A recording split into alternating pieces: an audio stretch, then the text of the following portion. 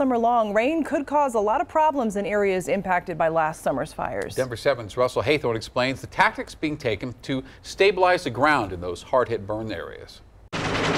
It's an ongoing effort to restore the forest floor. I'm doing the important work that we need to do to open these trails back up to the public.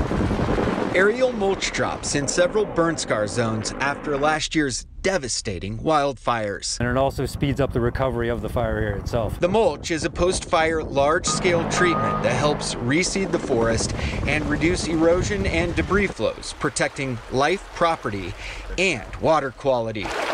We've had our source water intake on the Poudre River turned off for about 40 days this summer period because the water quality was too poor to treat. Sean Chambers is the water and sewer director in Greeley and says without this kind of treatment, you just get a lot of rapid runoff and you get debris and tremendous sediment and ash. Across northern Colorado, more than 1 million people are impacted by that East Troublesome fire burn area. In the Cameron Peak burn scar, in addition to the watershed, volunteers are working to restore a series of trails, also damaged and in some cases destroyed by the fire. There's still hazardous dead trees that are around. There's high risks of rock slides and falls, as well as those flash flood events that we can get. The idea this week, get ahead of a rainy pattern moving into the high country this weekend in an effort to prevent a major catastrophe. It's a really good thing to watch the weather, try and stay out of the high country, before those afternoon monsoonal rains.